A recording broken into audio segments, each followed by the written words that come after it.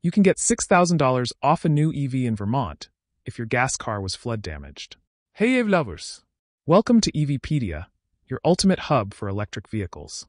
If you're as excited about EVs as we are, hit that subscribe button, give us a like, and drop a comment below. And if you want to help us bring even more amazing content, consider giving us a super thanks. The state also offers $5,000 for getting a used EV, and all the incentives can be piled up with the federal tax credit.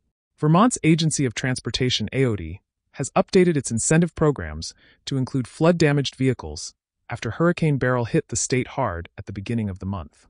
As a result, Vermonters looking to replace their totaled gasoline or diesel-powered vehicles with an all-electric or plug-in hybrid vehicle, either brand new or used, can benefit from up to $6,000 in state incentives, which can be piled on top of other state stimuli, and the federal tax credit for potential savings of up to $18,500. The so-called Replace Your Ride program that offers up to $5,000 for swapping a gas or diesel-powered car with a used EV has been modified to include flood-damaged vehicles regardless of age or whether they can be driven or not. If you're going for a new or leased EV, the state will add $1,000 to the tally, bringing the total up to $6,000 for Vermont residents who want to replace their flood-damaged cars.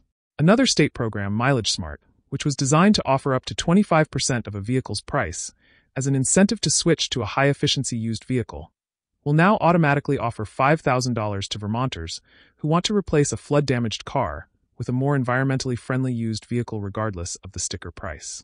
Per the state's guidelines, a high-efficiency vehicle must have an efficiency rating of 40 miles per gallon or higher, including hybrids, plug-in hybrids, and all-electric cars. Me and my team are doing everything we can to give immediate relief to Vermonters as we continue to assess and respond to the needs, said Governor Phil Scott.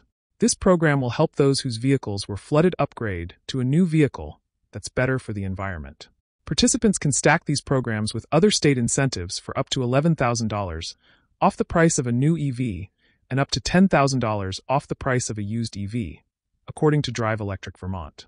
Furthermore, the state programs can also be bundled with the $7,500 federal tax credit, potentially bringing in savings of up to $18,500 for buying or leasing a new EV in Vermont. That's it for today's episode of EVpedia. If you had fun, subscribe, like, and share your thoughts in the comments. Don't forget to give us a super thanks to support our channel. Thanks for watching and stay charged. Until next time, keep it electric.